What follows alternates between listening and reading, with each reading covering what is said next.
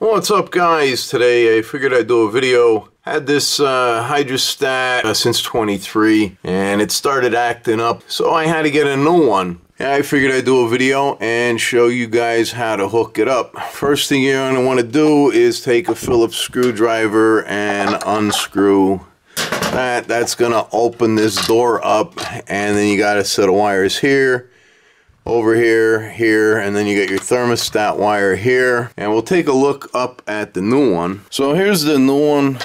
This is already opened. Comes with a little sticker right here. In my case, this is just a regular oil burner. You're going to want to set the switch to Z, and then basically all we're going to do is take those wires and we're going to connect them up to here. As you can see here, you have a little sensor. This goes, after you pull this off, it goes inside, which we'll take a look at in a little bit. So first and foremost, what you want to do is recognize the black is hot, white is neutral. Make sure you turn the breaker off so you don't electrocute yourself. It's really hard to see here, but you want to loosen these things up here. See, that just comes off there, and then this one, same difference, and the Romex cables will come out. And for explanation purposes, which I did not say, this black, neutral, and ground, as you can see, goes with this Romex. If we follow this Romex here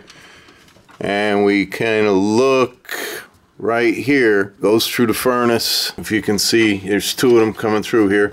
This one, and then you have one here. This one runs up to the breaker box, and then this one runs back to the circulating pump down there. That's where that runs. And then again, this one here, this runs down to the control. You have another one of these lock nuts. This one's on a little tighter. And then last but not least, we have our thermostat wires here that you got to take apart. And then under here, you have a screw. And you're gonna have to take that off or out, loosen it up, and now you can see this moves, and then this will come off. So all you do is wiggle this off, and then that's your sensor in there. All that does is you pull this out. It acts like your thermostat. So this is the part that will do your 180 over 160. Again, you got this ZI switch. We'll take a look at the sticker later, what it says, but I got to set mine to Z, and then you got your low, your high, and then it's saying a differential setting, but it's a zone setting. That's it. Now it's time to put the new one on. So you got some plastic knockouts here. It's gonna, depend what knockouts you're gonna take apart. Mine happen to be the two bottom, and then the one up here, and then the one down here. So after you got the knockouts out, you're gonna uncoil this. You're gonna feed the sensor right through this hole here, and there is a knockout there, so we got to take that knockout out. So once you have that knocked out and you got your sensor through, I recommend tightening this screw up, and we're gonna go ahead, you're gonna hold this here, and then you're gonna insert the sensor as far back as you can get it, and I'm not gonna be able to do it with one hand, and then we're gonna mount the box. So all I did was use a flat screwdriver, and I pushed gently until I couldn't push it no more. So a little trick is take back this screw out.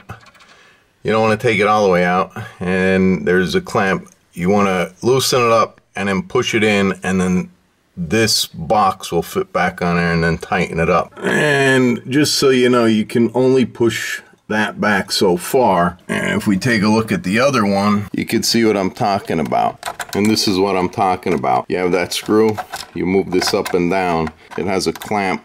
So if you push this up and slide it onto that nipple I just showed you, and then tighten the screw, this clamps it down. After you got that kind of snug, all you want to do is make sure this is vertical, and then you're just going to go ahead and snug this down so she don't move. Now we're going to start wiring. So from the control, you're going to take your neutral wire, and that's going to go to B2, and then your black is going to go to B1, Okay, now for the circulating pump, you're going to take the neutral, and that's going to go to C2, and then the black is going to go to C1. So last but not least, we got the breaker wire, the main.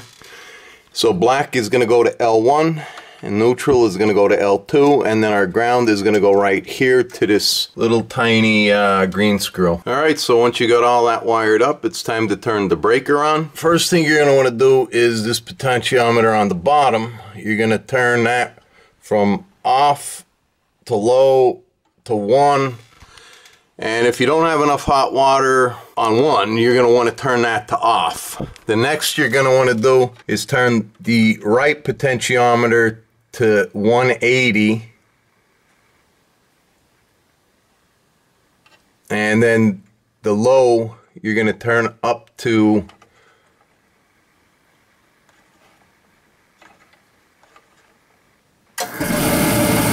160, and my boiler, the mechanical gauge, is already at 140, so that's why she's running.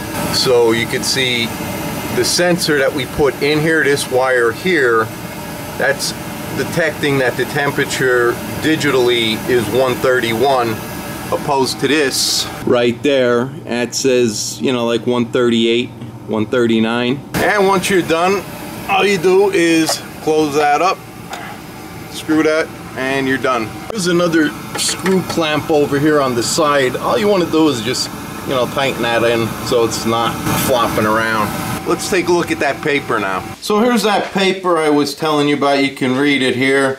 Pause the thing, and then there's a little sticker down where a side of B1 and B2.